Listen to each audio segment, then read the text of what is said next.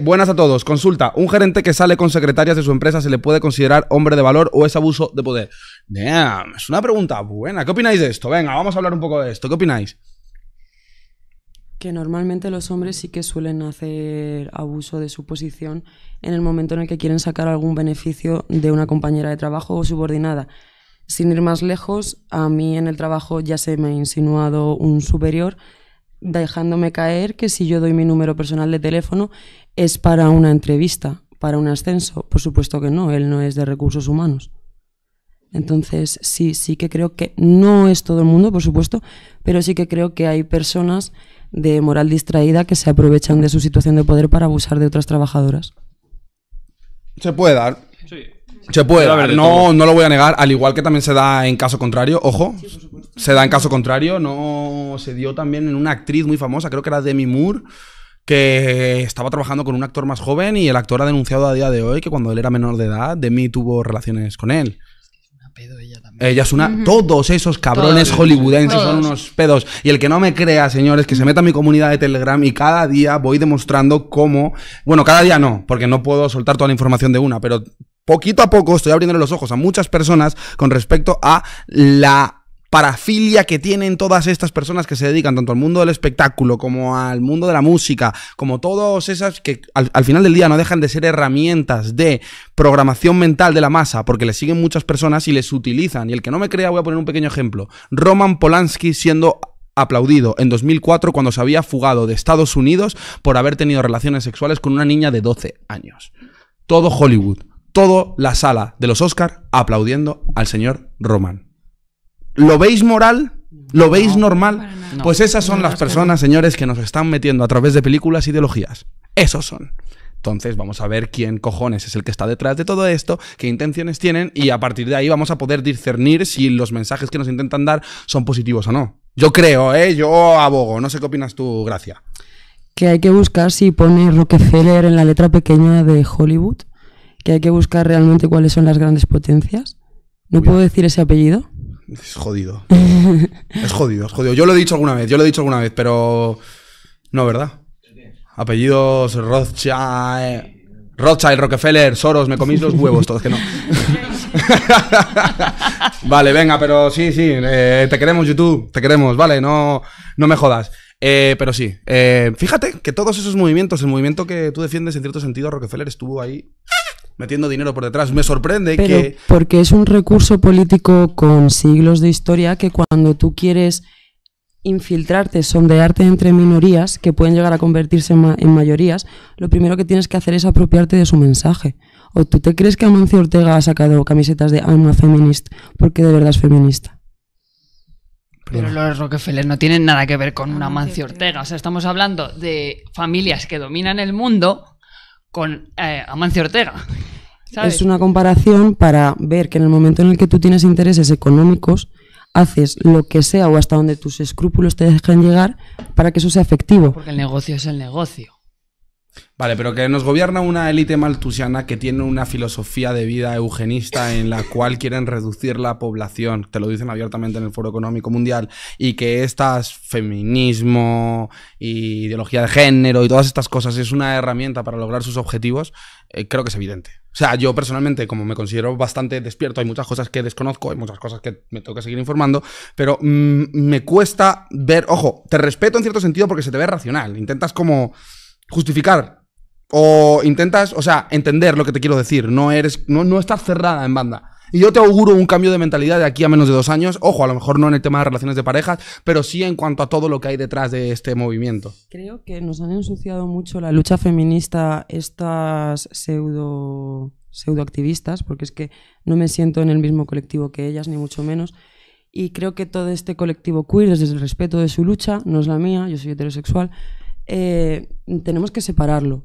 Y no me siento a gusto dejando que este tipo de colectivos ensucien libertades que, siendo nuestras, de nuestra capacidad reproductiva, de la violencia que hemos sufrido durante décadas, y no me refiero a violencia doméstica, sino violencia estructural, pues no es la misma que la suya. Y no compartimos los mismos valores. Y no, por lo menos el feminismo que... Pregunta, perdona por interrumpirte. ¿Tú crees, acabas de decir que hay una violencia estructural en contra de la mujer? Había, sí. ¿Y ahora? Nunca la ha habido, ¿eh? O sea, el hombre siempre ha sido el que ha sufrido más violencia, en mayor cantidad, en porcentaje, siempre. A día de hoy tienes 80% más de probabilidades de morir en un altercado violento siendo hombre que siendo mujer. Incluso en España, incluso con toda la propaganda que hay. La violencia no es solo atentar contra la integridad física, tiene mucho más profundidad y en realidad estamos en el último escalón, gracias a Dios. Y una cosa que me gusta mucho del feminismo es que tiene carácter transitivo. La idea no es que se quede para siempre, la idea es que dé el empujón y se vaya. Y el último escalón de la última ola que tenemos es la liberación sexual, porque la liberación social ya fue el derecho al voto, ya fue la participación pública.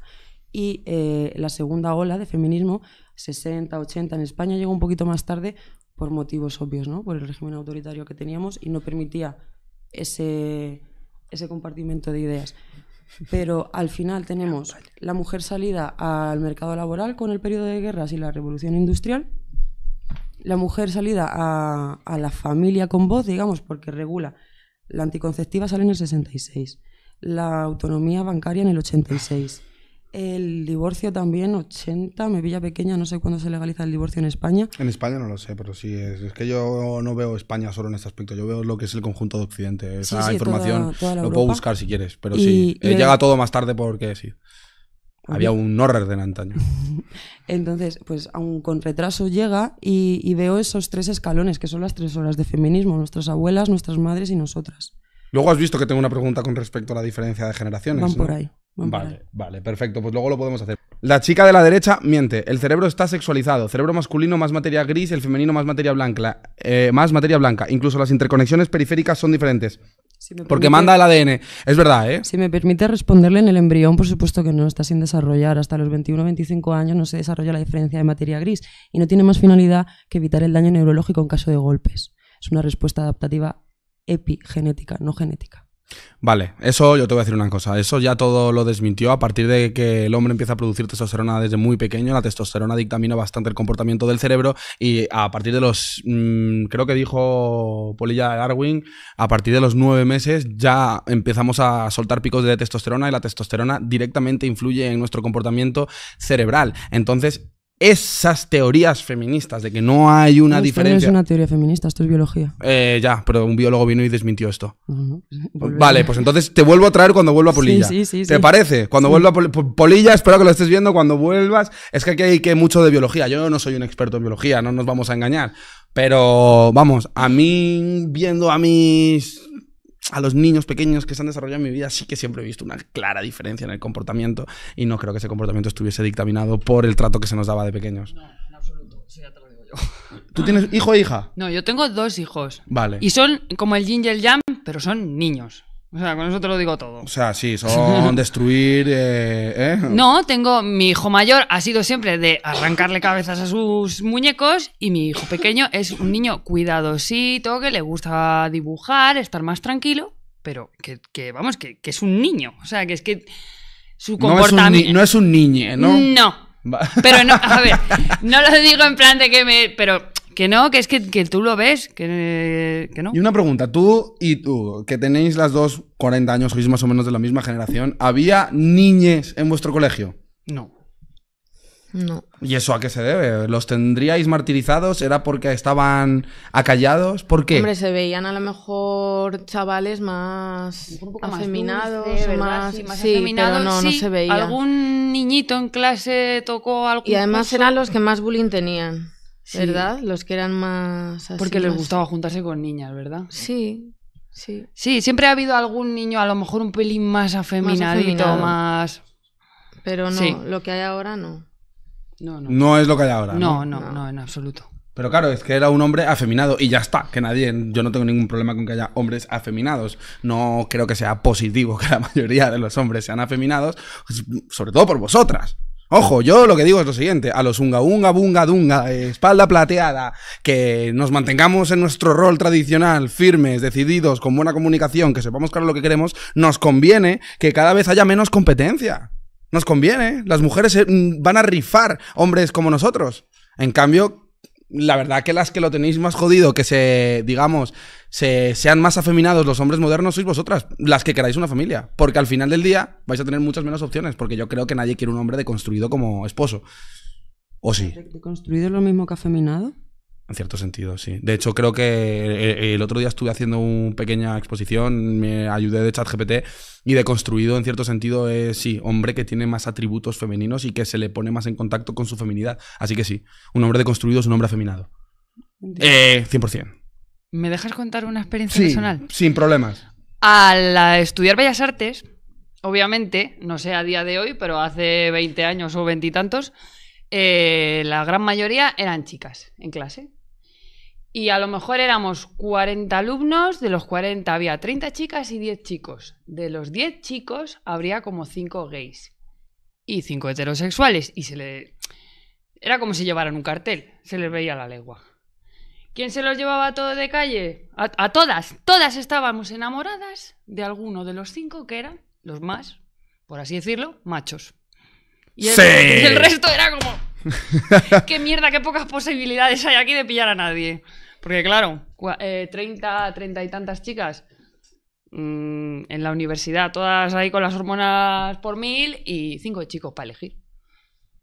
Sí, vale, no, sí, eso se suele dar también. En el instituto las chicas suelen irse por los más malotes y suelen tener una fijación con los chicos que tienen más atributos, digamos, enfocados al riesgo, a la despreocupación, a la seguridad. Esos son los hombres que en el instituto suelen ligar más.